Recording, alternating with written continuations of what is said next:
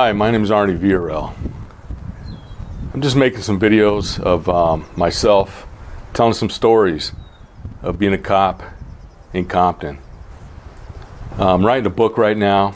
It's called A Compton Cop, and just really trying to get some things down and how it really was.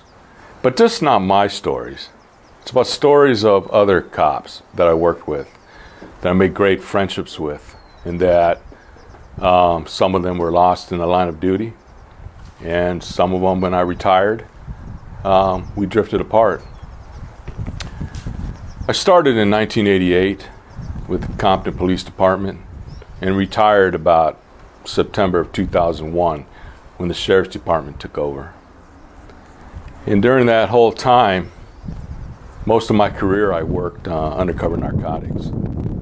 Met a lot of good cops there that I worked with, and a few bad ones. But through and through, it was an awesome job. It's one of the best jobs I had. Got into multiple shootings, shot and killed a guy, and worked with the gang unit hand in hand. So the guys in gangs I worked with, they were good cops. Even some other street cops that are out there just working day shift, swing shift, PM shift, graveyard. And there's a lot of stories that I have that I want to tell you through my eyes and what I saw. Good, bad, fun times.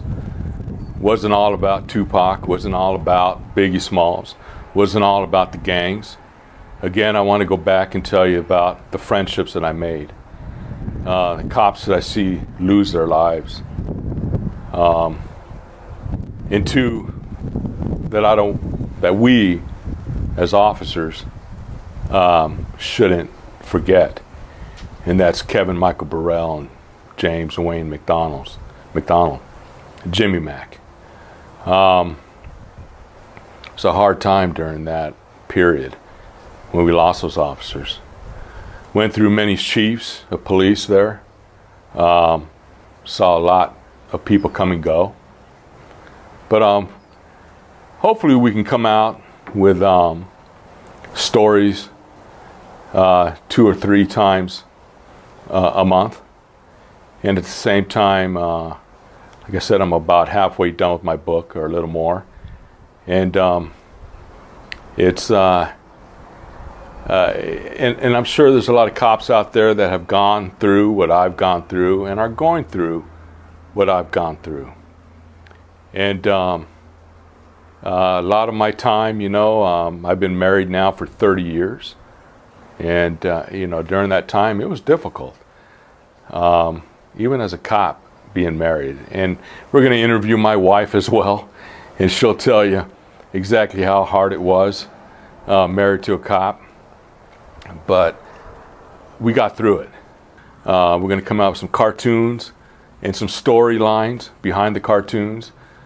Again, like I told you, not just about gang violence, the personal relationships that I made throughout that, being a Compton cop. And we'll interview other cops as well. I have other police officers that I worked with that are now retired or are still working, that will have stories to tell you as well. And I think one thing that kept me sane was having a relationship with my Lord Jesus Christ. And that was tough, even when I was a cop. Walked away, didn't think anything was going to happen to me. And, you lose your relationship with him. And I thank God now, I look back, that he took me out of there. And because I wouldn't have the relationship that I have with him now, with my wife, with my children, that are doing great things, which is awesome. I hope you enjoy these videos. I really hope that, this can teach you at the same time and have fun.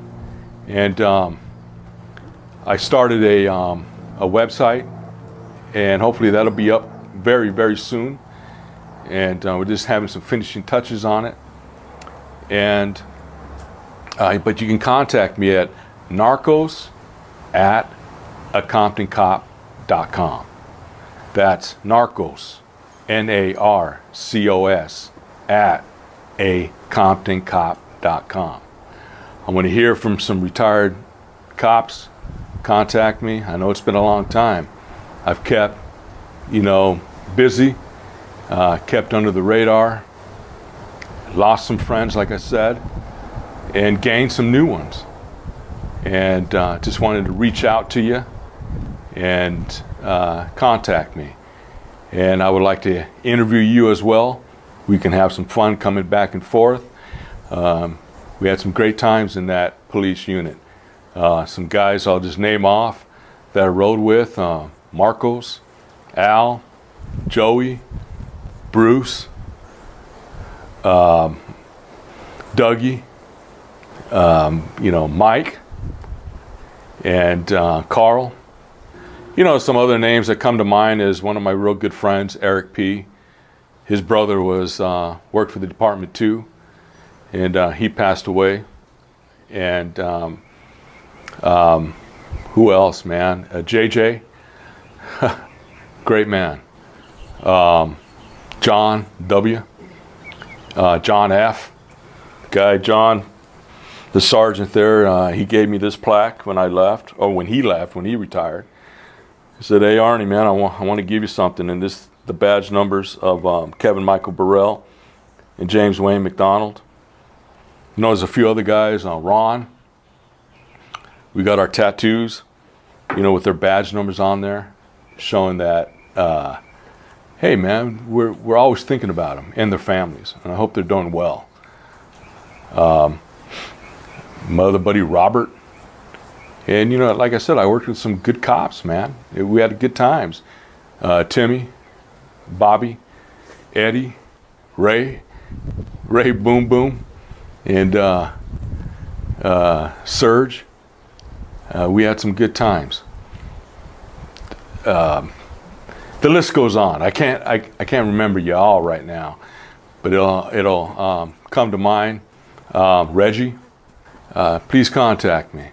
I'd really like to hear your stories. We can go back and forth on it, but the jokes we used to play on each other in the police unit, the jokes we played out in the field with each other, and tell your side of the story. Have some good times. But there's three things, or a few things, I want to leave you with. One of them is that I see out after being away from being a police officer for so long, is I think we got to all grow and respect each other. And we got to start by, remember, we have one shepherd, and that one shepherd is our Lord Jesus Christ. John 10:16. So go to that verse, read it, and you'll enjoy it. But the three things I leave you with is love and pray. Second, when you're in a restaurant or you're in your house, push your chair in after you eat. Be respectful. And three, use the darn turn signal when you're driving. That just drives me nuts. But start off with those easy things, easy steps. Okay? So again, contact me at Narcos at ComptonCop.com, and I'll get in touch with you. Love you guys. Be safe. Stay alert, stay alive.